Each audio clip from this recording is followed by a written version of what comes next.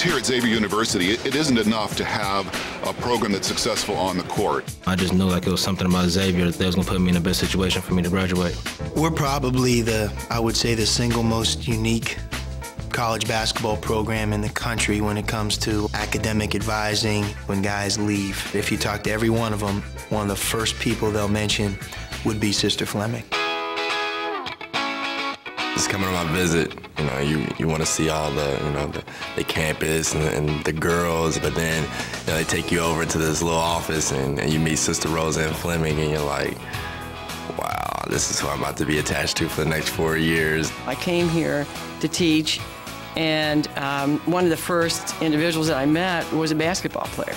It was in one of my classes, and the coach would call me about every other week to see how that basketball player was doing. Fortunately, probably for me as well as for him, he finished successfully at the end of the first semester I was here. Our biggest record is that we've had 70 straight basketball players graduate. This is a legacy that goes back a long, long way. Since she stepped foot on this campus, there has never been one senior basketball player not graduate. The player has to understand that first and foremost, we are here for them. They aren't here for us. That the university exists for them to grow and develop and to become an educated individual while they are on the Xavier campus. I worked for Sister Fleming, as did Pete Gillen, as did Skip Prosser, as did Thad Mata. I mean, if we run into a problem, it's an easy solution. Whatever she says goes. At first, I was like, man, all these hours of study hall. But then when you get to the end, you understand that it's all worth it. She's going to put you in a great position to be able to graduate on time and just to have a great academic experience while you're here at Xavier. Sister's person, it's always smiling. She brings a smile to you even if you're having a bad day. Always the same expression to send her, smiling. Always smiling. I mean, that's the number one thing. I mean, it could be like a fire, and you just see her, smiling.